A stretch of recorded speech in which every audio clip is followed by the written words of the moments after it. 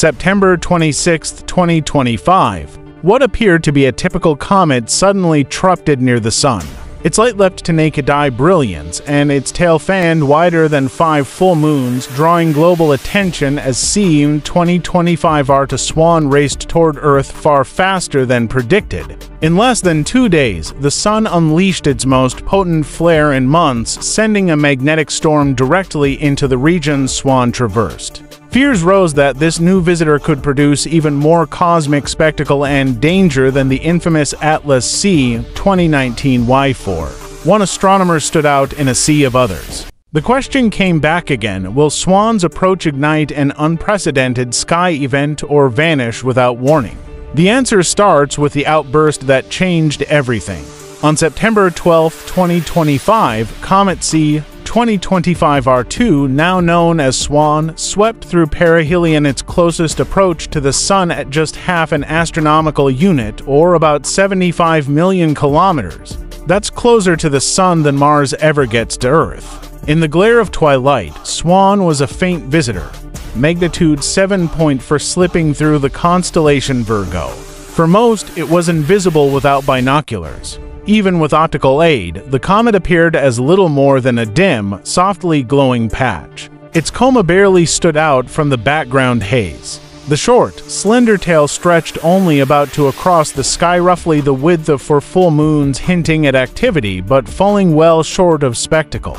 The geometry at perihelion placed SWAN in a difficult position for ground observers. Its low angle, the thick air above the horizon, and the Sun's glare swallowed much of its light. Only the most dedicated astronomers, armed with sensitive cameras and meticulous tracking software, could tease out its presence. SWAN was first clearly detected on September 11th by SOHO's ultraviolet instrument designed to spot hydrogen emissions. Vladimir Bezugi, scanning the data, recognized a faint new streak, a telltale sign of a comet. Within hours, the Minor Planet Center confirmed the sighting and officially designated it SEEN 2025 R2 SWAN.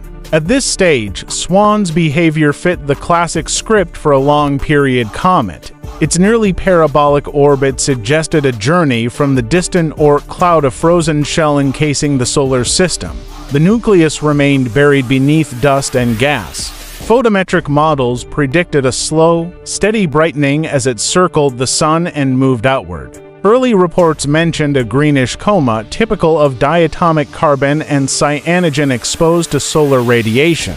The faint tail, blurred by low altitude and sunset glow, was seen best from the southern hemisphere: Australia, South Africa, Argentina. Most logged it as a curiosity, not a showstopper. The numbers were clear.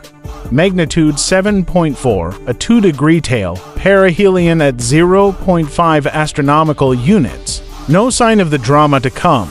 SWAN was just another distant traveler, secrets still hidden beneath its crust. September 26, 2025. The evening began quietly. Yet in backyards and observatories across the globe, unmistakable events unfolded. From Yamagata, Japan, Koichi Itagaki scanned the sky and logged a sharp jump on his photometer far beyond predictions. Hours later, Michael Mattiazzo in suburban Adelaide confirmed it.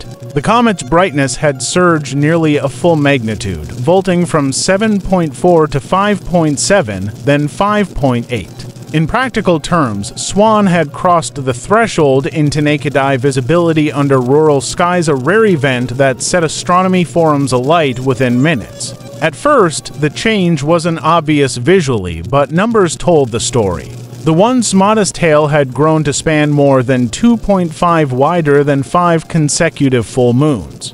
Even in city haze, binoculars revealed detail: a broad golden dust fan and a sharper electric blue ion tail, both evolving night by night. Amateurs swapped raw images and processed frames, comparing jets and kinks bursting near the nucleus. Itagaki's log read, "SWAN erupted like a cosmic geyser. Tail now spans 5 stars." Mattiazzo noted, "Sky brilliance doubled overnight. Faint streamers now visible even in suburban haze. The cause lay deep inside. Buried volatile pockets, carbon dioxide, water, and possibly exotic ices reached their limit. The crust cracked under solar heat, jets burst through, and the coma bloomed outward. The effect was immediate, not just a spike in brightness, but new features near the core, visible as knots and rays and high-contrast images. Light curves posted in real time to global networks showed SWAN veering from predictions. Each observation became a clue to its hidden structure. Telegram groups, forums, and cloud-hosted logbooks buzzed with brightness estimates, tail measurements, and spectral hints of cyanogen and diatomic carbon. Professionals joined in, repointing telescopes to capture quick images. SWAN had transformed from a faint curiosity into a global event, a live experiment unfolding in the sky, open to anyone with a camera or curiosity. By late September, SWAN's brightness surged and its tail unfurled into a double spectacle, one broad, golden, and slow. The other, a sharp electric blue streak that changed by the hour. These hues told their own story. The golden dust fan, made of tiny grains blasted off the nucleus, was pushed outward by sunlight, forming a slow-moving arc that traced the comet's path. The blue ion tail, made of stripped molecules like CO and CN, glowed under ultraviolet light but was at the mercy of the solar wind, snapping, rippling, and sometimes breaking entirely. Observers marveled, the dust tail steady and majestic, the ion tail restless and alive. Together, they turned SWAN into a living laboratory of solar system physics. Dust tracked the comet's past, ions revealed the sun's mood.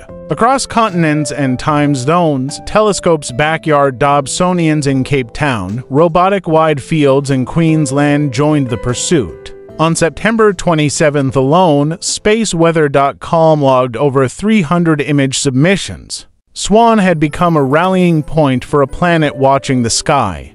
Each frame shows how the comet is expanding, stories seen from a new angle. Some observers, like 14-year-old Priya Mehta in Mumbai, use nothing more than a pair of digital cameras and binoculars, arranging exposures in a stack to reveal the faint blue ion tail filament through city fog.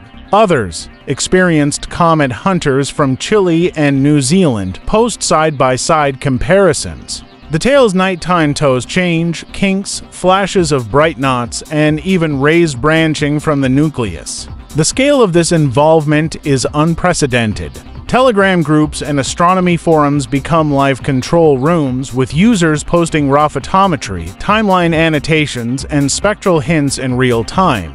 A crowdsourced logbook tracks every brightness estimate, revealing the comet's unpredictable leaps and lulls. In suburban skies, even casual stargazers catch glimpses, mistaking the golden dust fan for a far-off contrail until the arc continues to glow long after aircraft have passed. Light can't keep up with the comet's reach through pollution. In Sydney, a teacher sets up a lunchtime viewing for students who gasp as the tail stretches across the schoolyard sky, wider than 5 full moons laid end to end. Professional astronomers join the chorus, shifting schedules at major observatories to document SWAN's evolution.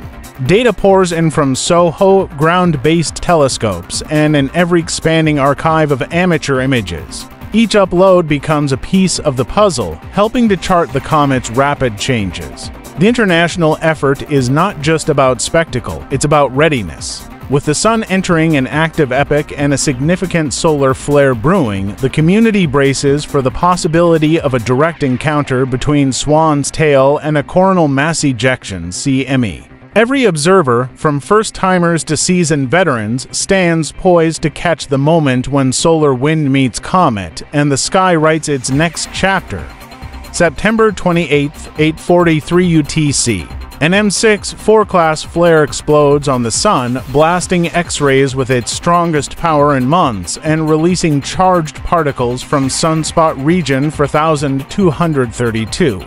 Within minutes, coronagraphs on board SOHO and stereo satellites confirmed the launch of a swift CME from the corona, its leading edge racing outward at 800 to 1,000 kilometers per second.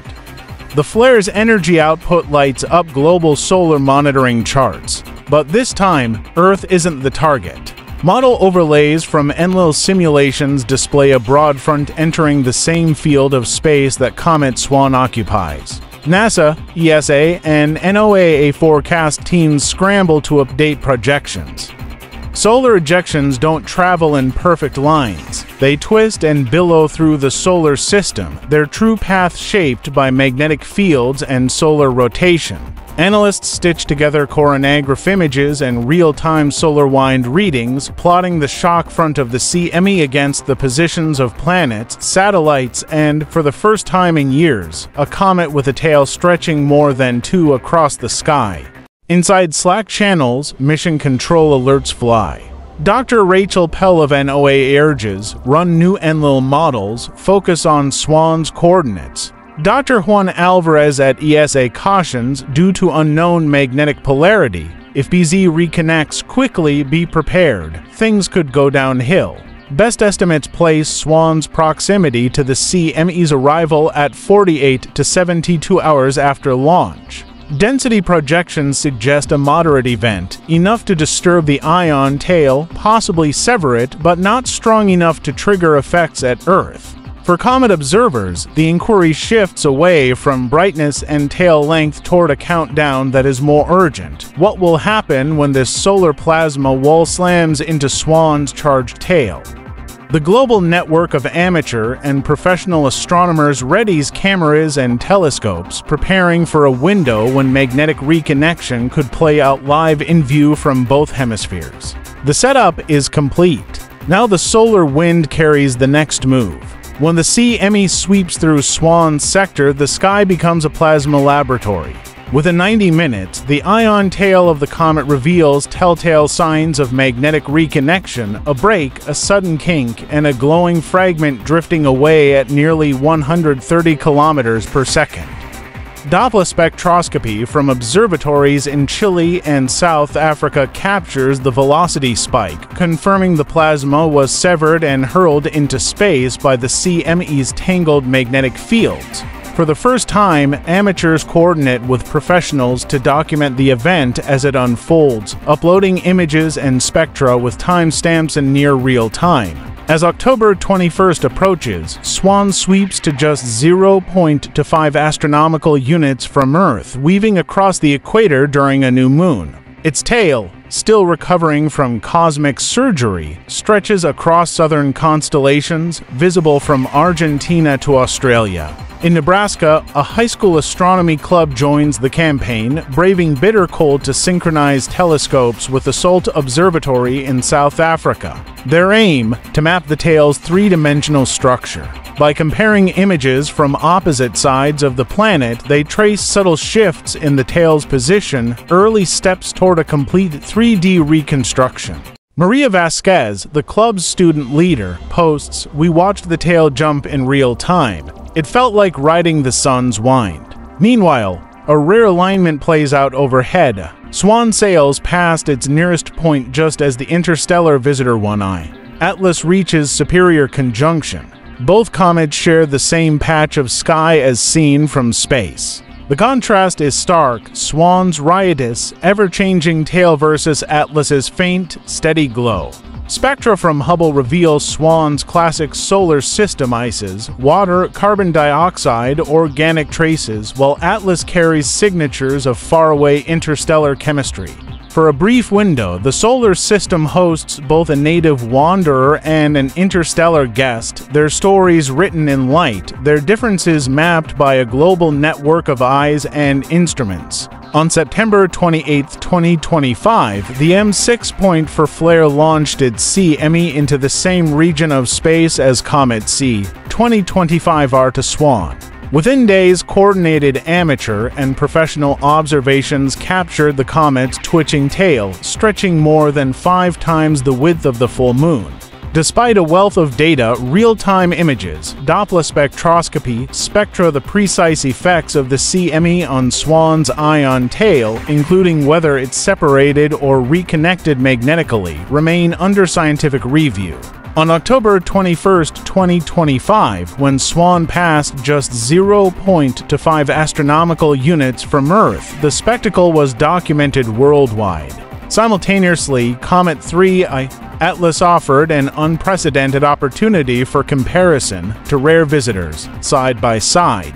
Important questions remain about solar wind interactions and comet evolution. Yet the worldwide response to SWAN has shown that space remains a dynamic laboratory where new discoveries depend on open data and global collaboration.